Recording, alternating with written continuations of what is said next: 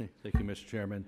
Well, we appreciate you being here today, and you know, notwithstanding the intensity of questions today, they're very important because we get the same intensity when I go in one of my district where the glowing poll numbers on BLM and parks isn't the same if the people that live next to them when they're subject to burning forest, wolf introduction, mountain lions, and all this other stuff they have to live with next door to, and have getting after their livestock, their pets, and even their families. So it's a little bit different when you live next to these areas as it is in the cities that they get the polling information from.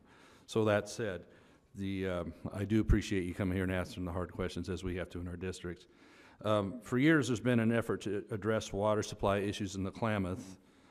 We've worked many hours with folks up and down the region who are impacted by this situation, as well as my colleague, Mr. Walden, who's here today, offered a draft bill that I think would have really gone a long ways towards to resolving these issues and providing a water supply certainty to those folks in the region. So now what we have is a pressing forward of the dam removal. So what I have here is a copy of an agreement in principle that you just signed this last month, in which the Department of the Interior agrees to work with California, Oregon, Pacific Corps to create a so-called non-federal entity. This is to engage in removal of the 4 dams. This agreement focuses on dam removal alone, leaving the water supply of the issues of the basin unresolved, and they're doing so without the approval of Congress or consultation. So is this non-federal entity you agree to create subject to Open Government and Freedom of Information Act requests? And since my time is short, I'll ask you for a compact answer along the yes or no lines. The non-federal entity has not yet been formed yet.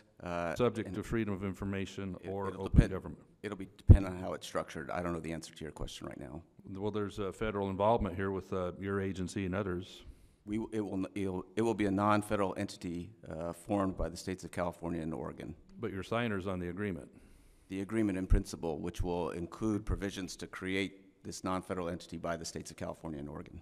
Okay, well this seems like a front company for a process to avoid public scrutiny. My own staff had to work pretty hard to get involved in the Sacramento meeting, and we asked to be part of one that's going on in Portland today, and they didn't get back to us, but they will be there anyway. So that sounds like a no to me, because there doesn't seem to be the opportunity for open government and freedom of information. Okay, I have another document here.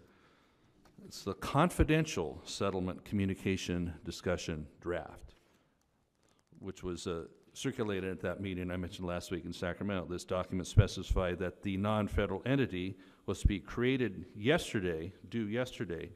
Was there a signature made by your office yesterday on this creation of the entity? Was the target date was February 29th? No signature by our office. Okay, very good.